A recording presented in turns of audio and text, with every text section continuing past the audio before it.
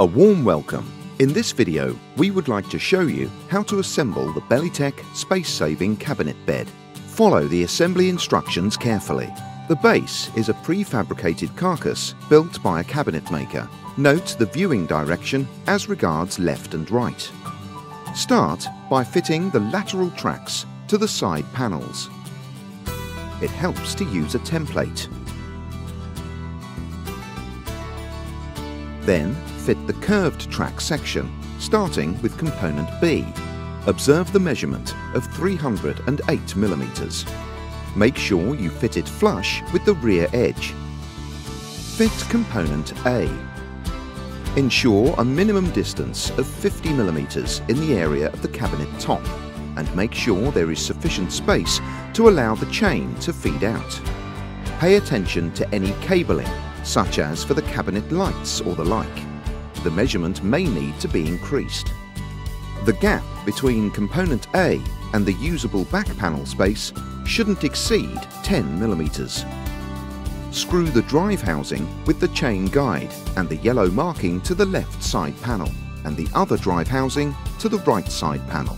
Omit the screws provided for the limit stops.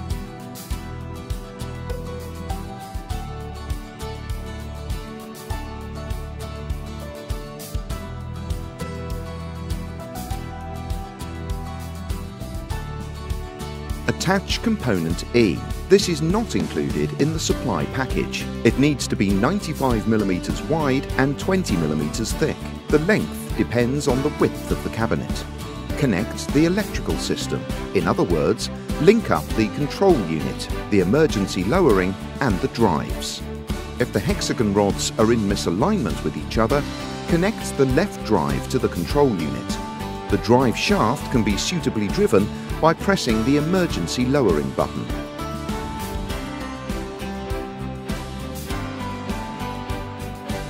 Connect the protruding hexagon rods of the drives to the synchronous axis by pushing the couplings up to the mark.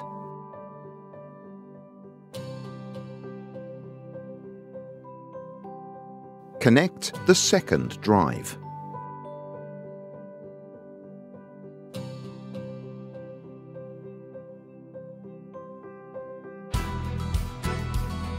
Hook up to the 220 volt main supply. Lay out the chain rack and push it manually up to just in front of the drive's gear wheel. Make sure that both chain ends locate identically and evenly. Important: it is absolutely imperative that both chain ends locate the gear wheels identically. Check the chain feed on either side.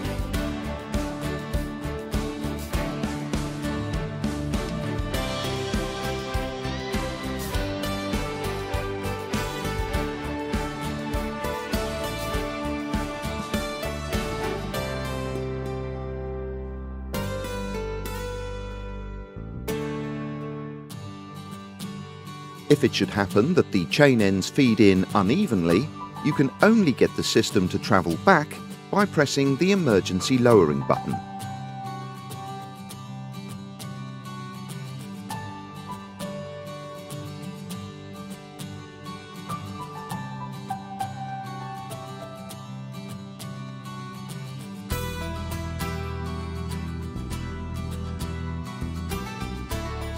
Now repeat the feed-in of the chains.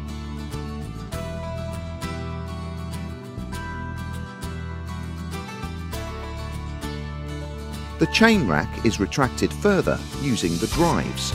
To do this, press buttons A and B on the hand switch simultaneously until roughly 3/4 of the rack have retracted.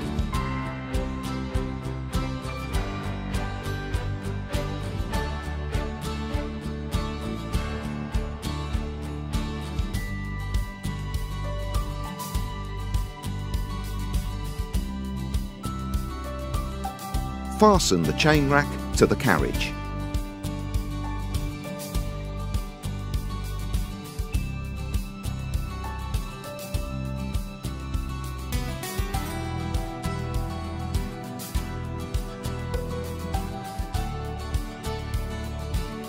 Attach the limit stops for retracting and extending the system to the left and right sides.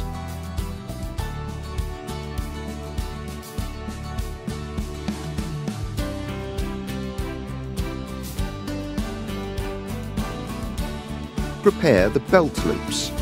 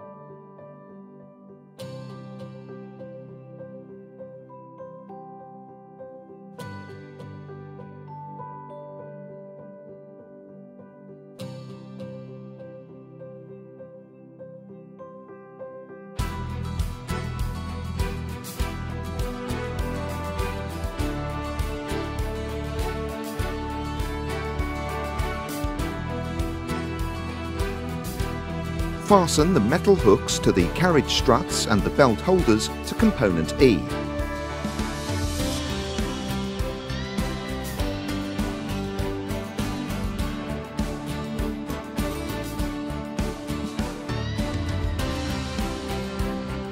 Allow the system to fully retract. The first run enables the electronic control unit to make adjustments. It is performed at a reduced speed and is referred to as a learning run. The chain is retracted using the hand switch. Press buttons A and B simultaneously and keep them pressed. The drives travel to the starting position and then shut off. The control unit emits an acoustic signal to confirm the learning run has been successfully completed. Allow the system to fully extend.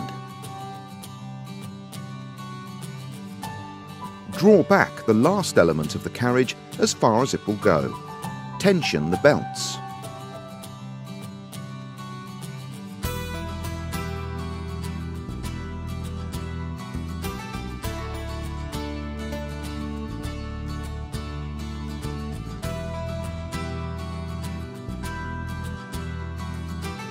Fasten the metal foot with rollers to the front panel.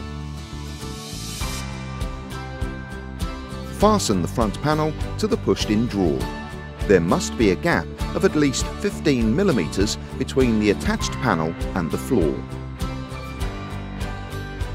Extend the system fully.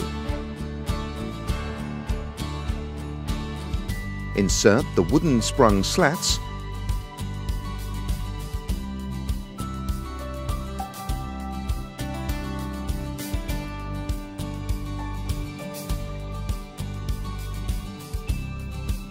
but omitting slats numbers 1, 4, 6, 11, 21 and 27.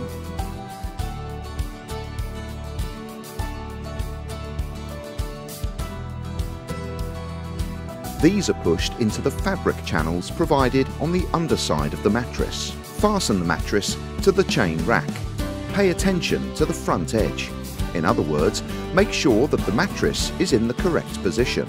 In the front part of the mattress, there is a softer insert. Important: both the hand switch for emergency lowering as well as the control unit must be placed where they are readily accessible. Many thanks. Have fun with our product.